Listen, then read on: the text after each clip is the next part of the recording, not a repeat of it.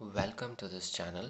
In this tutorial, we will learn and simulate the transmission gate. Before going into this tutorial, I request you to like, share and subscribe to my channel below. The schematic and the logic symbol of the transmission gate is shown. You can see that the gate is made up of parallel connection of an NMOS and the PMOS transistor. With reference to the figure, when S is high, the transmission gate passes signal on the input to output. The resistance between the input and the output can be estimated as Rn parallel to Rp. In a CMOS transmission gate, the NMOS pass gate passes logic lows well and PMOS passes logic highs well, putting the two complementary MOSFET in parallel. Thus, this particular transmission gate passes both logic levels well.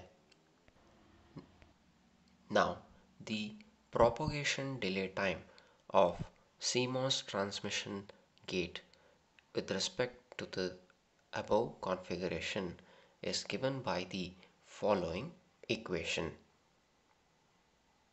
For a general digital design purpose, when we are using a long or a short channel CMOS process, we have to use the following table, which gives us the effective value of resistance of a PMOS device to a NMOS device in a long channel process as well as in a short channel process. Now let us start by placing the components on the schematic window.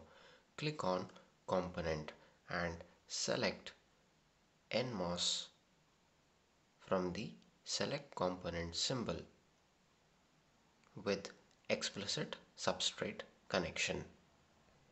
Rotate the NMOS accordingly using Ctrl plus R button and place this on the schematic. Similarly, click on components and place an PMOS. Rotate accordingly by using Ctrl plus R function and click escape. Now click on capacitor symbol and place this capacitor symbol on the schematic window and click escape. Now click on component. We must place an input voltage source and source which act as a CMOS supply. Now in this design, place 4 ground connection which is required for the voltage source for the PMOS transistor and which has to be placed on the capacitor.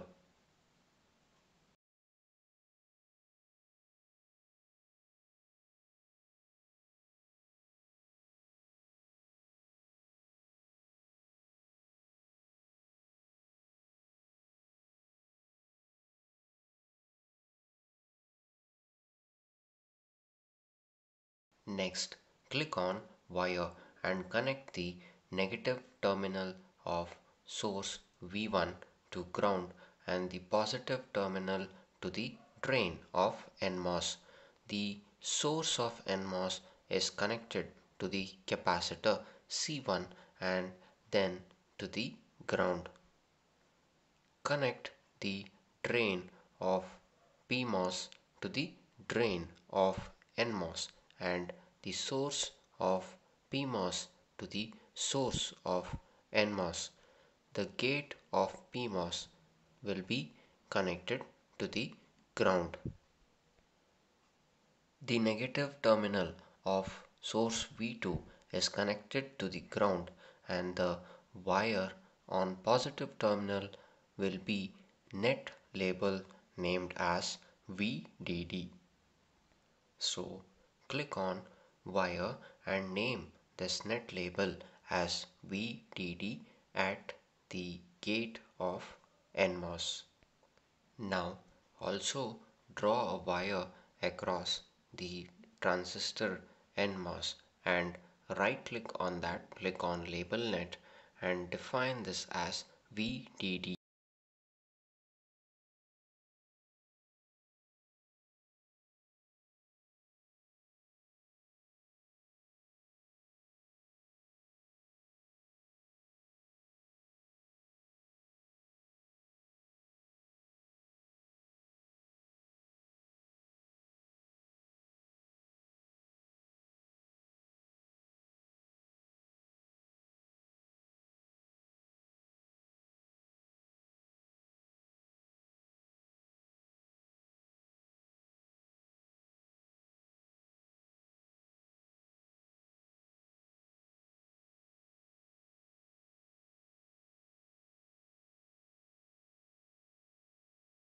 Similarly, we have to click on net label and select ground and place this on the substrate of NMOS.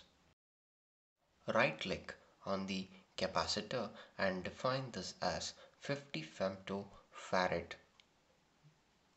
Next, right click on the source V1 and click on advanced.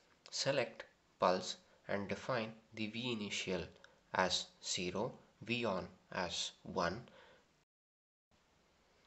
T initial as 200 picoseconds, T rise as 0, T fall as 0, T on as 500 picoseconds and T period as 3 nanoseconds.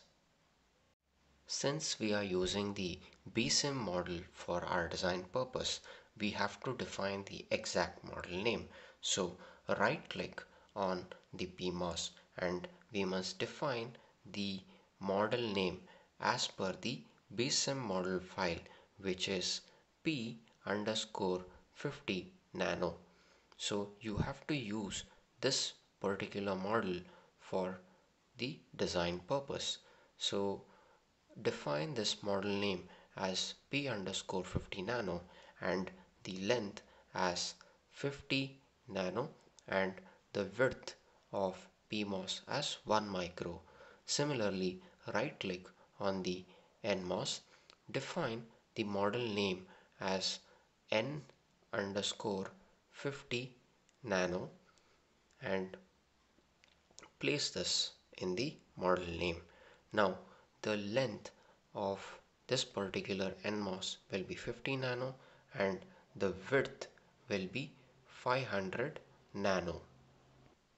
Next, click on Spice derivative and we must include this BSIM model in our design. So type the following statement, that is dot include BSIM4 underscore model dot text and click on OK and place this particular text file on the schematic window. Next, click on edit and click on spice analysis.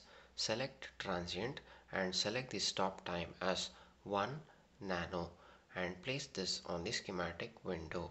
Now save this particular circuit and we have to ensure that the schematic where we have saved the BSIM model file has to be present in the same folder.